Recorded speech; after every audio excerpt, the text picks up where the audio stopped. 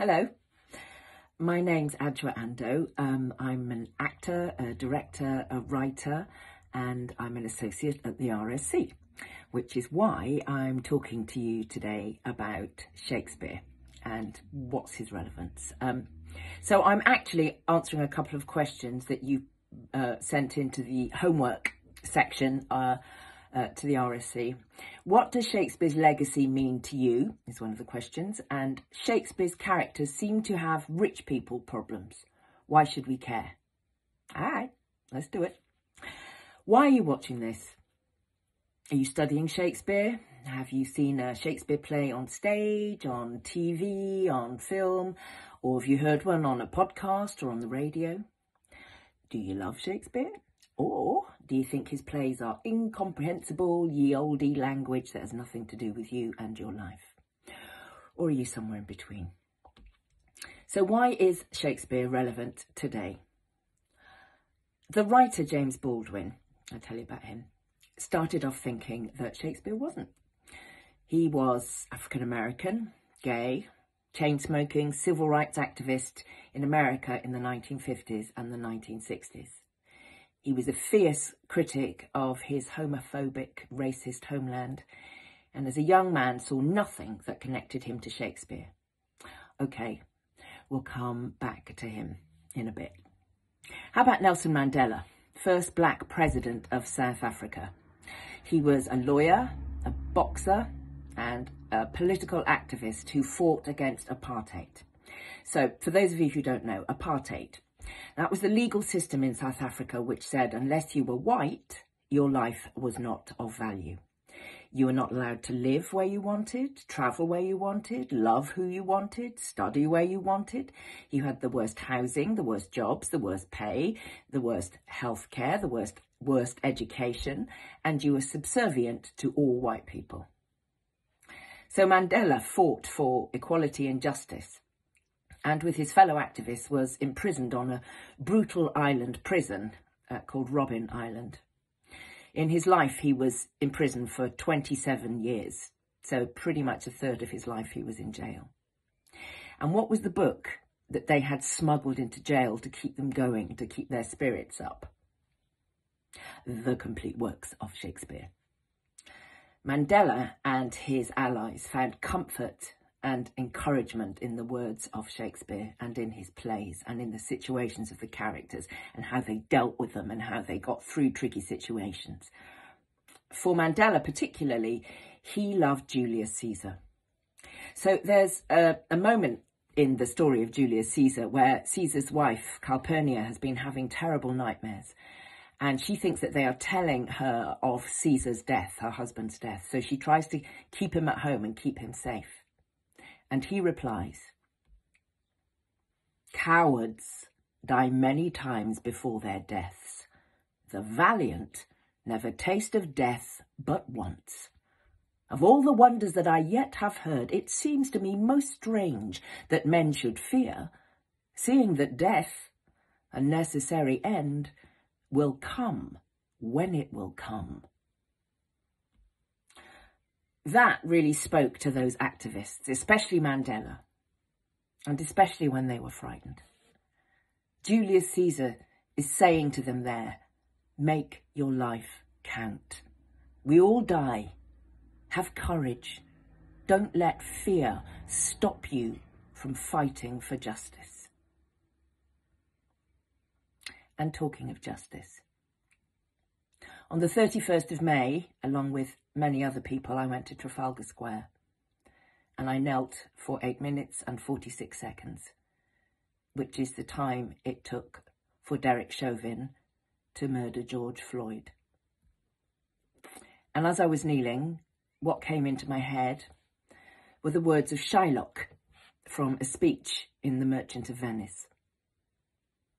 Shylock says, "The villainy you teach me, I will execute, and it shall go hard, but I will better the instruction." This is a speech by a Jewish man, Shylock, to the anti-Semitic tormentors who refuse to see him as their equal because he's Jewish.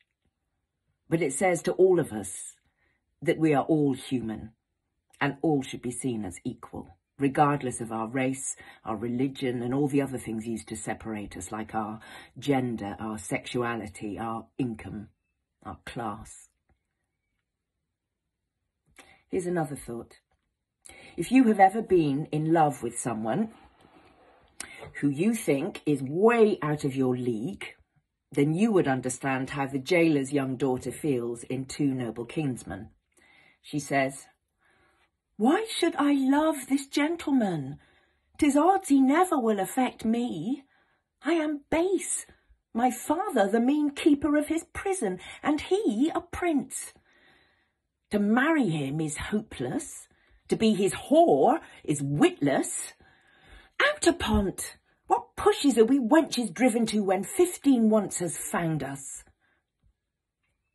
She thinks her life is over at 15 because this man is out of her league. Have we not been there?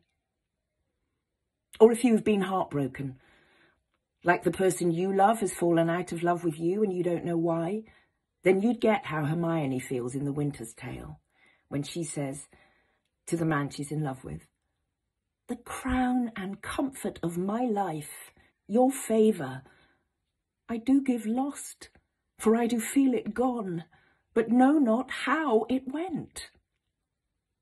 If you worry about climate change and the state of the planet or COVID-19, the way we humans mess with the balance of nature, then listen to Ulysses in Troilus and Cressida when he says, "But when the planets in evil mixture to disorder wander, what plagues and what portents, what mutiny, what raging of the sea, shaking of earth, commotion in the winds, frights, change, horrors, divert and crack, rend and deracinate the unity and married calm of states quite from their fixtures."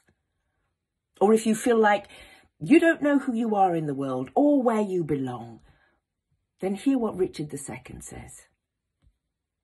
"I have no name, no title, no, not that name was given me at the font, but 'tis usurped. Alack the heavy day that I have worn so many winters out and know not now what name to call myself." You see, Shakespeare made his living as an actor and a writer. He didn't come from great wealth, and if he didn't sell his work or get an acting job, he didn't eat.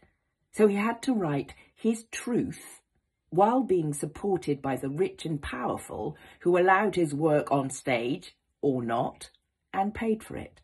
He had to make his work relevant to the poor and powerless and entertain everyone. And he did it by speaking to all of us as human beings. In Shakespeare's plays, you see the goodie and the baddie in all of us. He lets us look at the stories of kings and queens and faraway strange lands and see our own lives there. The bits we love, the bits we're ashamed of, the bits we hate, stuff that makes us laugh and stuff that makes us rage and weep. And those feelings are never out of date and are never irrelevant. Yes, the language can seem tricky at first, but so can a dance move or the offside rule in football. It's just like watching a movie that's not in your accent. In the first minute or so, you've got to tune your ear in, and then it starts to make sense. I wish I could work with you a lot on this, but just let me say a couple of things. With everything in life, and in this case, in Shakespeare, just because it may seem hard to begin with doesn't mean it's not worth the effort, if it's interesting to you. So don't let anyone make you think that anything is not for you if you love it or are curious about it.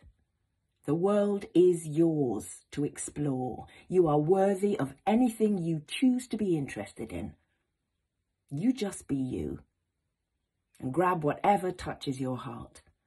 And if it's the work of the man who wrote on a heartbeat, because that's all the iambic pentameter of a Shakespeare line is, da-dum, da-dum, da-dum, da-dum, da-dum, heartbeat. Series of heartbeats. Why did he write like that? because as human beings, we all share a heartbeat. If you put a bunch of people in a theatre for long enough, their hearts start to beat at the same time, because that's what we are. We're all the same. We're all human beings. So if Shakespeare touches your heart, search him out and own it. I'll let Jimmy Baldwin, black, gay, American writer and activist, we talked about at the beginning, I'll let him have the last words. But I'm going to do it in an American accent because you got to have the swing. The greatest poet in the English language found his poetry where poetry is found, in the lives of the people. He could have done this only through love, by knowing, which is not the same as understanding, that whatever was happening to anyone was happening to him. I think it is simply that he walked his streets and saw them and tried not to lie about what he saw. To be a part of people who have ears to hear and hear not, who have eyes to see and see not, that is why he is called a poet. And his responsibility, which is also his joy and his strength and his life, is to defeat all labels and complicate all battles by insisting on the human riddle. To bear witness as long as breath is in him to that mighty, transfiguring force which lives in the soul of man, and to aspire to do his work so well that when the breath has left him, the people, all the people, who search in the rubble for a sign or a witness will be able to find him there. Yep. That is Shakespeare for me. Search in him and you will find yourself there.